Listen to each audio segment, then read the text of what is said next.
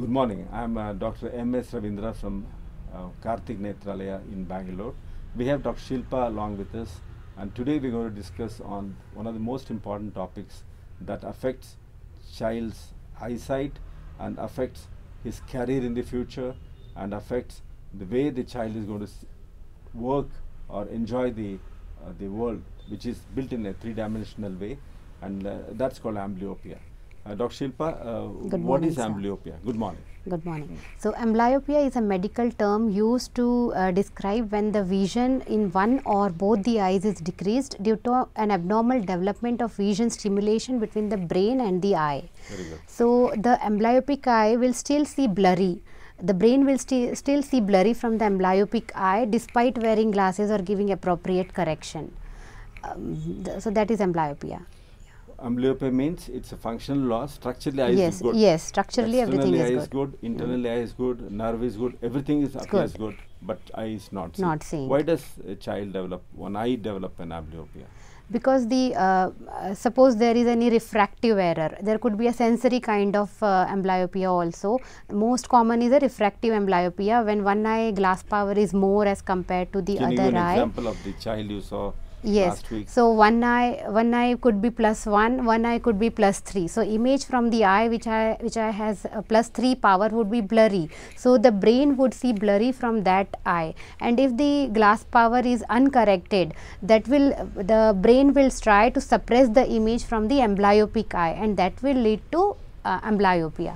How does the child know that one eye has got +3 or other eye? How does parents know? Basically, the child will not complain. Yes. How does parents know that there is some defect? There can be subtle signs, like the child could be turning the head towards the better eye to see from the better eye, or the child maybe when he goes out in sunlight he might be closing one of the eyes, or while watching TV the parents may notice that the child is trying to close one eye or tilting the head towards one side. That could be few subtle signs wherein the parents should observe and bring the kid for an eye checkup. You mean to say every parent has to check whether right eye is working well, left eye is working well for a child, or is it the responsibility of a class?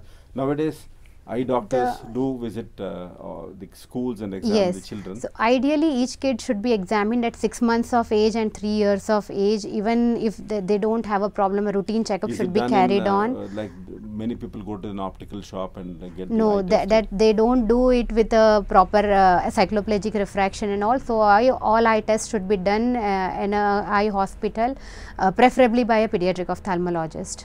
Very good. Is there a way of diagnosing them early, like in a school screening? Can you pick up these children? School screenings are very important.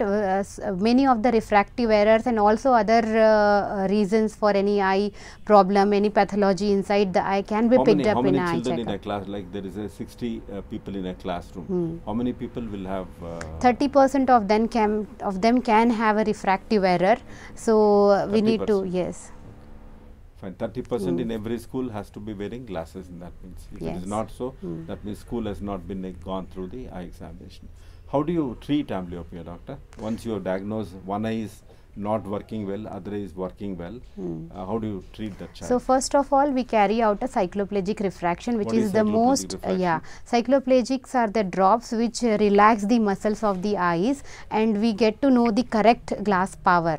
So, that is a prerequisite in any pediatric patients before prescribing the glasses. Once the correct glass power has been found out, we need to prescribe them, make them wear the glasses, and if despite wearing the glasses the vision is not improving, then we start the treatment for amblyopia. Most common modality which is used is a occlusion therapy, which is patching of the good eye, so that the brain eye coordination with the weaker eye can be stimulated. Can you show us how a patching is done? So, various kind of patches are available. Most commonly in small kids, we should try to patch the eye rather than patching the using the patch over the glass, or frosted glasses are also prescribed, but kids usually tend to see through sides. So, these are the patches which can be put on the eye directly, and then the kid has to wear the glasses. The intention behind patching is the brain should not get any stimulation from the good eye, and the brain eye coordination with the weaker eye can be improved. Very good. So how do you put the patch? Like, you open it up? Yes, it can be opened up, and it can be directly applied on the eye. It can be directly put on the eye, so that How it many hours covers do you the. put it? So child is sleeping, child is. No, when the child is awake, preferably when the child is doing more of near activities, we should put the patches, and the hours of patching depend on the vision. How much is the vision? What is the age of the? Yeah, doctor is going to advise. Is it advisable to wear it from morning till night, or the duration?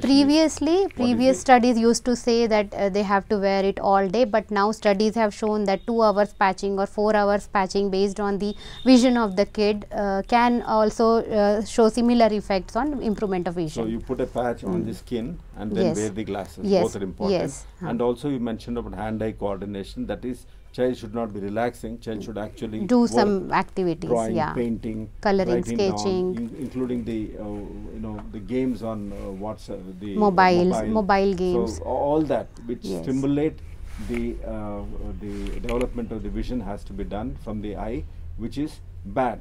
The other eye is to be covered. So that my left eye is good, my right eye is bad. So I'm going to cover the left eye and use the right eye so that brain stimulation, brain-eye coordination improves. I'd like to mention Kartik Netralaya has developed an app which is called as Lazy Eye Fighter, which is available on Android. How do you spell it, doctor? Lazy Eye Fighter. L-A-Z-Y? Lazy Eye, L-A-Z-Y, E-Y-E-F-I-G-H-T-E-R, Lazy Eye Fighter, which has some games. So now kids are very much glued to the mobiles and games. So why not develop an app on the mobile which will also help them improve as a therapy for amblyopia. So we have developed an app which has different vision criteria and age criteria, so that a child of suitable age group and with suitable vision can play games half an hour a day or few sessions and can improve the vision. What is the best age to treat amblyopia, Dr. Shilpa? As early as possible, sir. As soon as we diagnose, we should start with the therapy. And if it is stubborn, like the child has come 3 months, 6 months, many times the problem is the parents don't, they say child is not cooperating, child is not patching, child is crying. So they go mild or they don't do every day. We should reinforce about patching, but then if we know that the kid is not able to do it, there are other modalities which can be tried, like atropinization, which is penalization of the good eye. The other therapies which have been tried is with levodopa. Then there are computer orthoptics. We have a very nice setup in Kartik Netralaya of VTS4. It's a beautiful computer based programs which has many anti-suppression exercises and games which can be played by the kids of various age, even adults, and we can try and improve their vision. Can this program can be taken home, and can the child be, if imagine the child is staying far away? Yes, it can be done. So you can buy the software, a CD, software is available, and that is monitored by the VTS company itself, which is in America, and you can demonstrate and you can diagnose and you can reuse that for a particular period of time, and the exercises can be given for a child, and that is only for stubborn children where the vision is not improving. So we have learnt much about amblyopia, which is also called lazy eye. Amblyopia is otherwise called lazy eye, which usually comes in a child, either the child is squinting, that's called strabismus amblyopia, or when the power in one eye is higher than the other eye, and isometropic amblyopia. There are many kinds of amblyopia, but your duty as a parent is to bring the child. Every child has to be seen by a doctor, because imagine the child, as I said, the left eye is very good, right eye is dull. The parents will never know child is performing well and there is no squint, and only when we examine the eye, either in the hospital or in the school screening program, we will detect that right eye is not working at all. So it's compulsory that, and once diagnosed, it's easy to treat when the child is still small. And as you grow older and older, nowadays technologies are available. Earlier days we used to say 9 years is the cutoff. After that, amblyopia cannot be improved. But today, even for a person who is 35-year-old, if the eye is healthy otherwise, if the eye has got amblyopic, it can be corrected by the modern computer-based modalities. Thanks, Dr. Shilpa, for enlightening us. Thank you.